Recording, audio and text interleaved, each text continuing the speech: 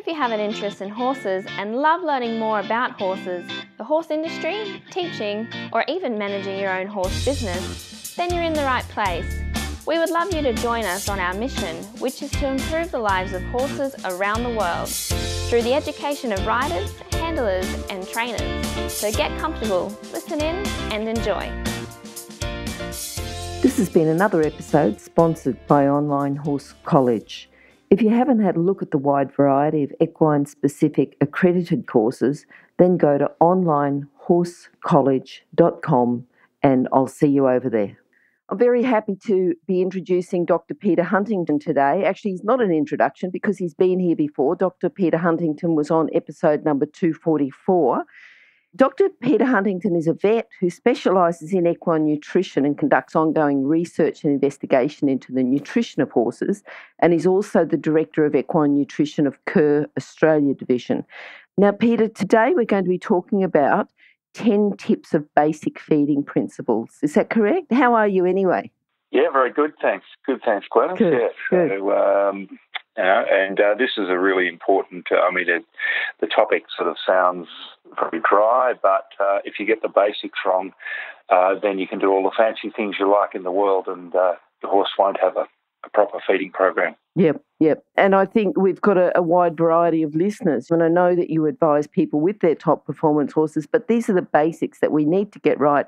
So these are really relevant to everyone with horses. Yeah, absolutely. Everyone needs to worry about these sort of things, and particularly in times of drought in a lot of the country where people need to change the way they feed their horses because they don't have as much grass to eat, or hay becomes very expensive or unaffordable or unavailable, okay. And so you've got to sort of go back to basics to work out the best plan to follow.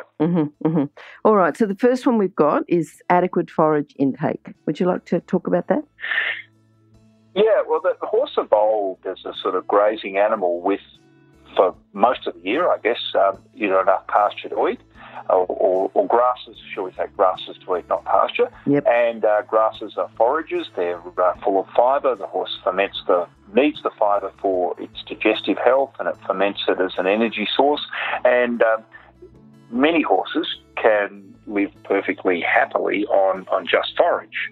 So the horse needs a certain amount of forage, and where you have problems is when people start feeding concentrates or hard feeds and they don't have adequate supplies of available pasture, or you have green pasture that's very short and there's not much there, or you have dry pasture that's not there either, like you do in a drought, and they have to supplement forage, and that's usually in the form of hay or chaff, and very often they're not fed enough.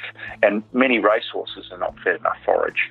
The horse, they need the absolute minimum of 1% of their body weight per day. So our typical 500 kg horse, which is not so typical these days because the introduction of all the warm bloods and things like that, lots of ponies, there's lots of bigger and smaller horses than that, but they're needing absolute minimum of around, 5.5 kgs of hay. More ideal, if you're feeding at all, if you're feeding hay and chaff, more ideal would be 1.5%, so of body weight, so up around 8 kgs of hay, or you're using a forage-based concentrate. Okay. All right. Now, the next one you've got, this is number 2, is feeding to meet the workload. This is where you start to introduce other things. Is it, we've got the forage and this is where we start to introduce other things, or can you tell us about that? Yeah, well, that's correct. As horses work harder, horses at maintenance, they're doing some moving around the paddock if they're in a paddock, and that exercise is actually good for them. It's good for their digestive health, their mental health, and it is some sort of exercise. They need more energy than they would if they were just standing in a stable or a yard. Now, when we put them into work, they're exercising at greater speeds for longer periods of time, and so require energy to fuel muscle contraction. And so that means that you've got to supply that. Now, some lightly worked horses can meet their energy needs on forage alone, but there are, as the intensity of work, either the speed or the duration goes up, you often need to add concentrate feeds to meet the energy their energy supplies. But what's most important is that people don't overestimate the amount of work they're doing. And, walking and trotting around for 20 minutes or something is not hard work. So while a hard-working horse, e.g., base horse or endurance horse or perhaps a top-level 3-day eventer might, or a hard-working polocross horse might need double the energy that they need at maintenance and therefore a lot more concentrates. Your average weekend warrior that's ridden for a short period of time, mainly at a walk, doesn't need that. One of the problems you get with overfeeding energy is that leads to behaviour issues. So overfed horses, and particularly horses that are not worked hard enough, are much more prone to behaviour problems or issues or risks of laminitis. Yep. So, Peter, when people are introducing the more energy, the more concentrate, is this where we lose the forage intake? Because you said there was a bit of a problem with racehorse trainers introducing the concentrate to get the speed so the horses can work harder and win, but then they lose the forage intake. Is that what the problem is there? Yes, it is, in that there's a sort of perception that if you feed horses too much chaff or hay, too much forage, they won't eat their concentrate. Mm-hmm. And often it's the other way around, because when they're fed enough forage, their gut, their stomach and their hindgut function well, and that doesn't have an effect on appetite. Whereas if you've got a dysfunctional stomach with gastric ulcers or hindgut with acidosis, then you have reduced appetite. So there's some misconceptions about the impact of adequate forage on appetite for concentrates. Okay, good. Now, if we move on to number 3, which is your body conditioning scoring, can you talk a little bit about the background of the body conditioning scoring, how it was evolved, and even where people can get a copy of the body conditioning scoring that we're talking about? Sure. Body conditioning scoring is a sort of semi-objective assessment of the body fat content of horses. It's equivalent to the sort of, I suppose you'd say, the BMI that we, a number that we're used with human health, mm-hmm. which is looking to assess how thin or fat you are. And it came out of other animals, and the actual Australian-based body condition scoring system was something that I devised in the early 1980s with the help of some other vets, particularly Dr. Lex Carroll.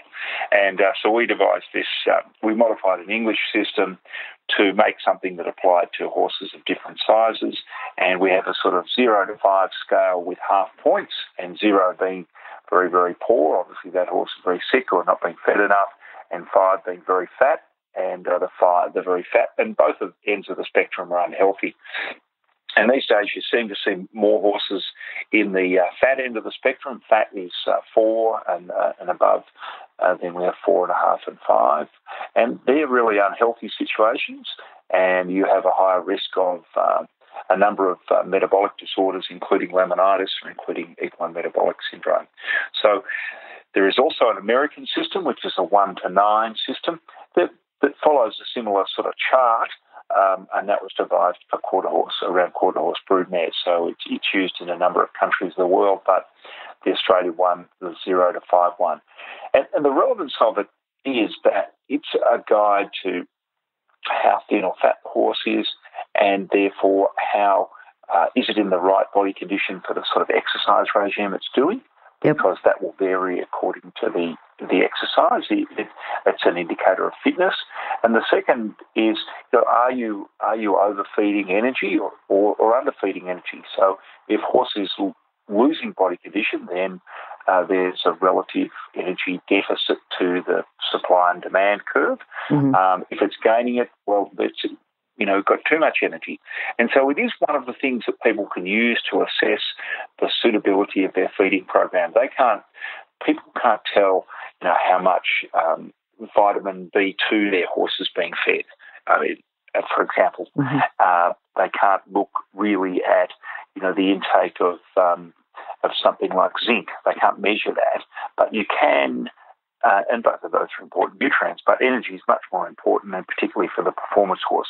So you can look at the body condition, and you can look at changes in body condition and then go, well, I want to adjust the amount of feed that I'm giving so that I maintain the horse at the right body condition.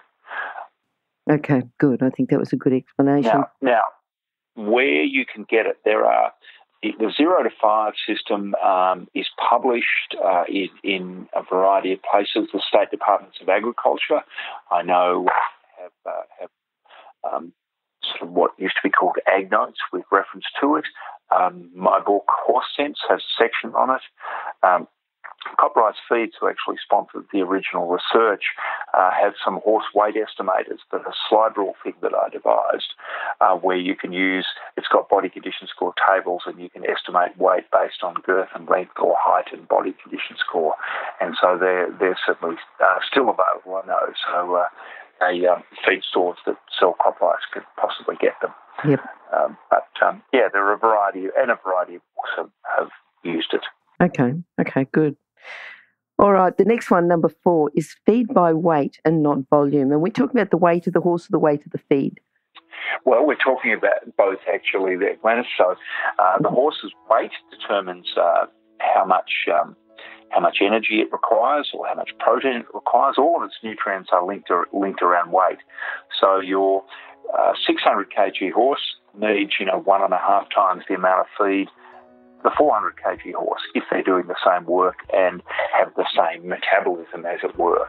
Yep. But it also refers to the weight that you put into the feed, be it hay, be it chaff, be it concentrate feeds. And people tend to feed by dippers. I mean, it's a practical thing to do, but they don't realise that different feeds have different weights in the dipper. And sometimes they think that, one dipper of we call them dippers, other countries call them scoops. But a dipper of chaff is a lot lighter, say, than a dipper of a grain. Yes. Or a processed food. And people often don't recognise the differences between them. So a chaff dipper that might be sort of 250 grams, the same size dipper will be 1 kg of grain, maybe a bit more of pellets, quite a bit less of extruded feed. And so they think, they're feeding 4 dippers, and therefore they're feeding 4 kilos of feed, and they go, well, why is the horse too thin? Well, because a lot of those feeds are in fact less, you're just feeding less weight. Mm-hmm. So periodically, or when you're setting up your feeding program, weigh out your dippers so you actually know how much you're feeding. Because when I do the calculations about how much concentrate a horse might need to meet its energy needs and other nutrient needs, protein, minerals and vitamins for a certain type of work, then I'm doing that in kilograms, not in dippers. Okay. Kilograms or grams. All right, good. And I think that's a good tip, particularly if the horse is putting on weight or losing weight, just to go back and measure, as you said, measure the weight of the dipper. Yeah, that's right. And the weight of the hay. Mm-hmm. There are people who sort of think, I'm feeding an awful lot of hay, but in fact they're very small, 1 kg biscuits. Okay. Well, the hay is lighter. The weight, when you're buying hay, you want to be buying it, it's the dollars per kilo. Yep. And the dollars per unit of energy that matter.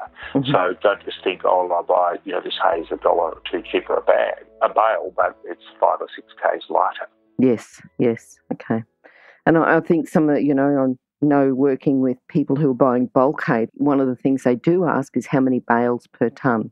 Yeah, that's correct. Yeah. What's the weight of the bale? How many bales per tonne? That's what you need to be buying. Mm-hmm.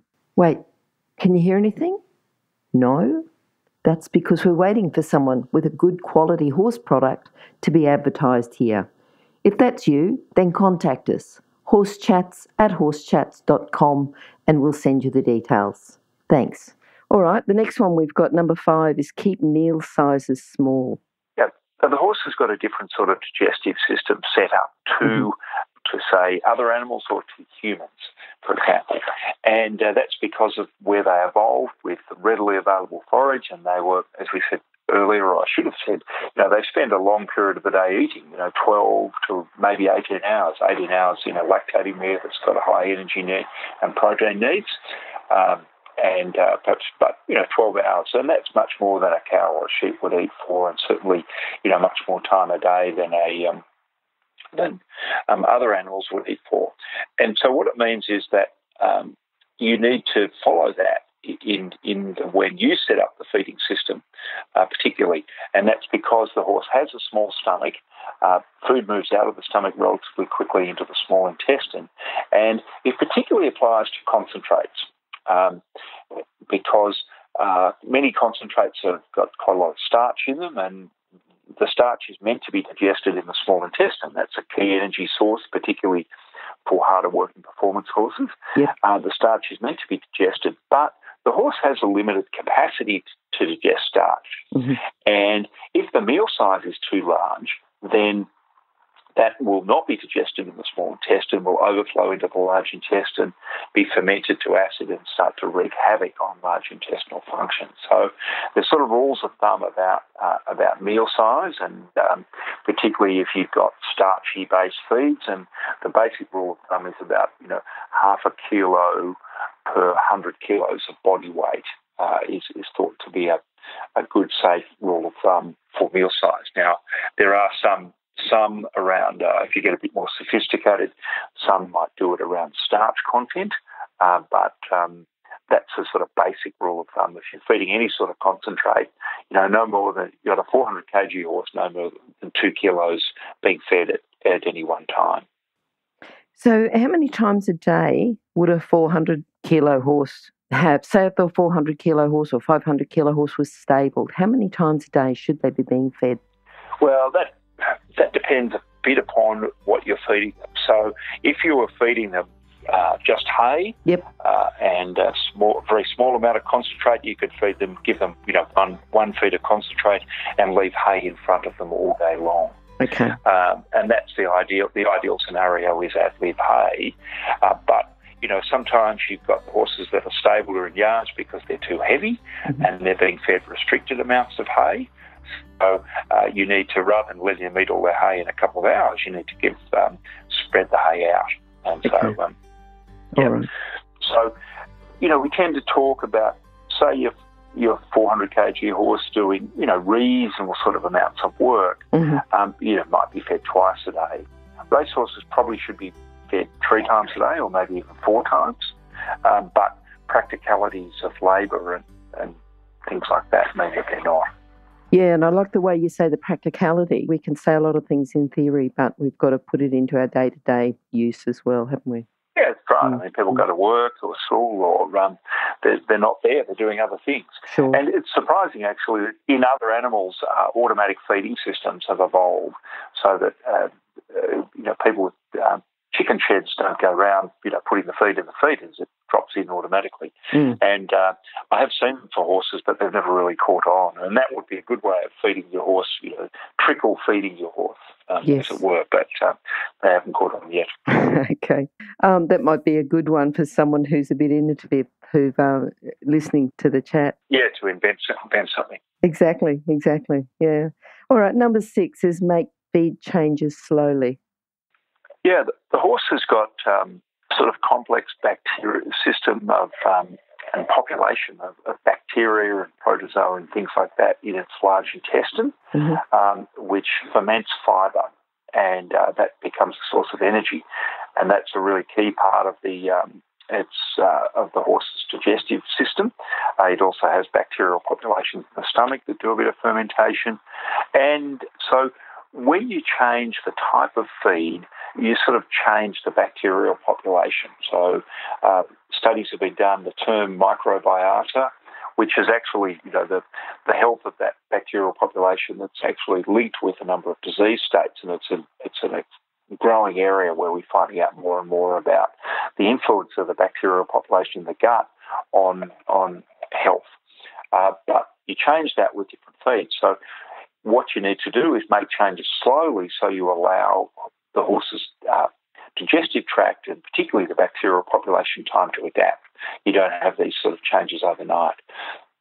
So even if you were changing the type of hay being fed, from, say, grass hay to lucerne hay, then you want to do that slowly because there are differences in the bacterial populations with the two types of hays.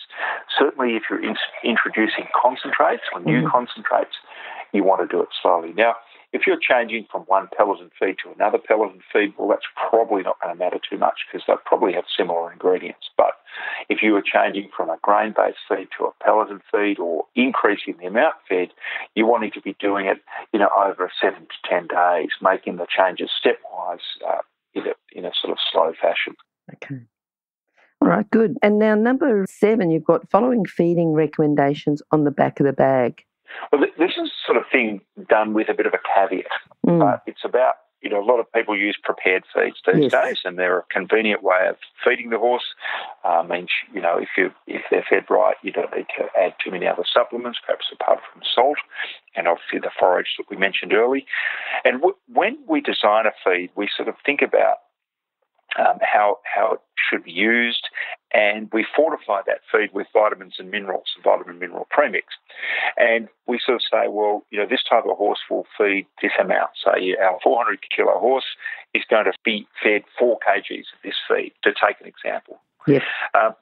And that means we put certain concentrations of vitamins and minerals or protein or fat or something like that in there, certain levels of nutrients, which means that horse will have what we think is a balanced diet if they're the normal horse and fed with appropriate forage. And what happens if the horse is only fed 2 kilos? And very often that's the right decision because the horse may be too fat on the foot, or maybe have too much energy, may have more energy that needs 4 kilos. What happens when you feed 2 kilos? Well, they get half the amount of minerals and vitamins in particular. So that means a diet that might have been nutritionally balanced isn't now, and you need to top it up with a supplement. So generally speaking, if someone wants to feed 2 kilos, they're better off, looking for another feed which is designed to be fed at 2 kilos a day, rather than cutting a 4 kilo feed down and feeding half of it. Now, you can fix the problem up by adding extra supplements, but then the feeding program becomes a bit more complex. So in general terms, try and follow the recommendations, but if your horse is too fat or too thin or doesn't have enough energy for work or has too much bucking you off, then you've either got to change feeds or change intakes. Yes, and putting those other supplements in sort of takes away from the simplicity of having that prepared feed. That's right. Yeah, and that it's been designed by somebody that generally knows more than you are about what nutrients horses need, etc. Yep.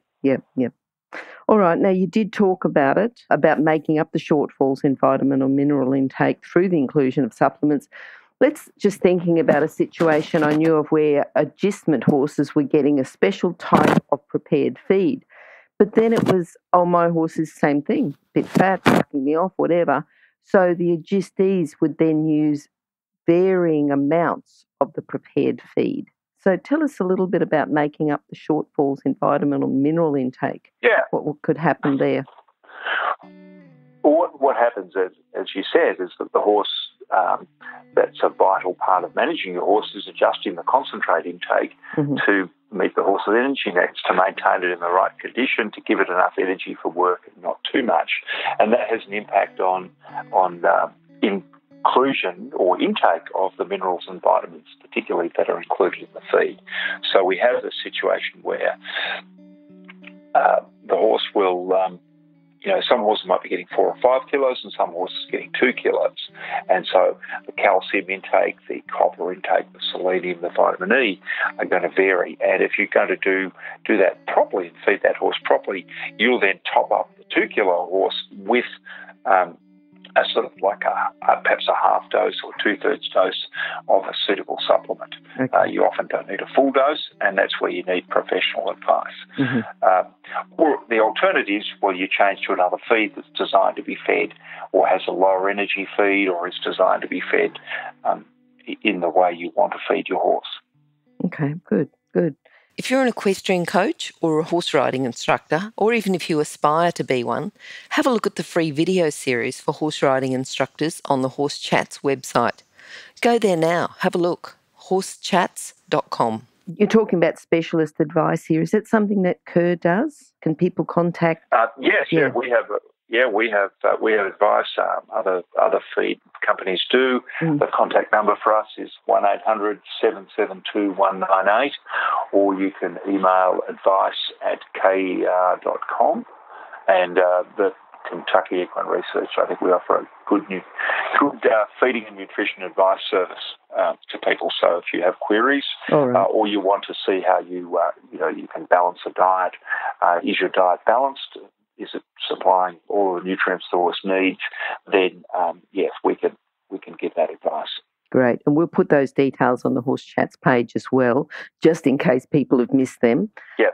Yeah, and then the next one, Peter, feeding supplements according to special needs. So what type of special needs would we be talking about, and what type of supplements? Supplements, well, I think the ones that come to mind are things like hoof health. Does your horse have poor quality hooves with cracks, with slow hoof growth, with sooty toe, and are they going to benefit from needing a biotin, zinc and methionine supplement like, say, BioBloom, which is our one, which can help increase the amount of hoof growth or the quality of hoof they grow. So not every horse needs that. Some horses are fine. And that's where your adjustment situation, you may want to add a supplement to your horse that the next door person doesn't. Mm-hmm. Electrolytes are another one, which are added to feed to replace what's lost in sweat, or at least the mineral part of what's lost in sweat. And they are, the electrolyte needs depend upon the amount of work the horse does and really the amount of sweat the horse loses. And two horses can do the same amount of work and be very different in terms of their sweat losses. So because of different fitness and metabolism. So electrolytes will vary. Joint supplements are very popular these days. And so if your horse is showing signs of joint disease or you're particularly interested in prevention, you may want to feed that, whereas a horse with normal joints or joints that haven't started to deteriorate doesn't need it. So there's a few situations, ulcer supplements or gut health supplements. There's a number that things for nervous horses. So there's a number around where people feed supplements that are really special needs. Every horse doesn't need them, but every horse does need some added vitamins and minerals over what's in the basic forage and the concentrates, the basic concentrates they need, and they can either be supplied in a properly formulated prepared feed or in a supplement. Good. All right. Now, before you did talk about the practicality of having horses, that people can only feed twice a day sometimes. And you've gone on now to number 10, which is practical feeding in a herd situations versus individual paddocks. And sometimes people have only got, those herd situations. Sometimes people just say, well, this is the best place I can keep my horse that's close by, that I can see it regularly, and that's what I've got. So what can you say about that? Well, and horses are herd animals too. They'd rather be in a group than be on their own. And so if you've got your horse in that situation, either you've got to bring it out to feed it individually, or where people are feeding groups of horses, they've got to remember the effects of pecking orders. And that's a dominance thing. One horse will be the boss, and one horse will be at the bottom of the pecking order, and they'll all be at all places in between. And that boss horse will want to keep showing the other one it's the boss by kicking it off its feed bin and going, I'm going to eat your feed. Yep. So where people have horses in groups, they need to have feed bins, and rather than having them in a straight line, which is sort of tempting, along the fence, you put them in a big circle so that the horse that gets kicked off the sort of bottom feed bin doesn't have to walk all the way around to the top of the line to get back onto a feed bin. Okay. And also the other good tip is to have one more feed bin than there are horses. So you've sort of always got a spare one there. And that means that, you're going to minimise the influence of pecking order on intake of feed. Now, horses eat at different rates, so you always get some horses eat faster than others, and maybe that's why, they're fat and the other horse isn't, but you can't change that. The only thing you can then do is take an individual horse out And if you've got a group situation and one horse just isn't doing well in there, then you've got to often look at going, okay, I'm going to take that horse out and perhaps put it with another horse and give it a bit of special attention and TLC. Yep. It's good watching the herd behaviour too, isn't it? You know, sometimes you get the boss horse and they hog two and you just watch them and you watch the characters and you watch who's the boss, and it's just lovely watching them, them feed. Yep. It's important, but it's important that every horse gets a crack, a crack at the feed bin. Yep. All right. Now, Peter, what's the best way to contact you? You talked a little bit before about those specialist services at Kentucky Equine Research. What's the best way again? You did say the number, and we'll put that number on horsechats.com/Peter Huntington too, but just go to horsechats.com, search for Peter or search for Huntington. We can do that. 1-800-772-198. Yes. Or emailing advice@ker.com. I'll also draw people's attention to the library we have, a searchable library on our website at www.ker.com. And we've got a fantastic resource of articles on equinews.com. And people there can sign up for a fortnightly newsletter that comes out into their email and has a number of articles of interest, or they can go there and search for something that's a particular interest to them. Yep, perfect. All right, that's great, Peter. Thanks again for coming. Thanks for sharing your time, sharing your expertise, and I'm sure that our listeners will be very happy to have all that extra information from you today. Thank you. Okay, thanks, Glenys. Bye-bye. Bye. Now, if you're still there, you probably know that I'm absolutely passionate about education within the horse industry. That's why I host this podcast. My other venture is Online Horse College. Have a look now at onlinehorsecollege.com and I'll see you over there. Remember that our comments and instructions are general in nature and do not take into consideration your individual horses or your individual ability and circumstances. If you enjoyed this podcast, then please leave your comment below.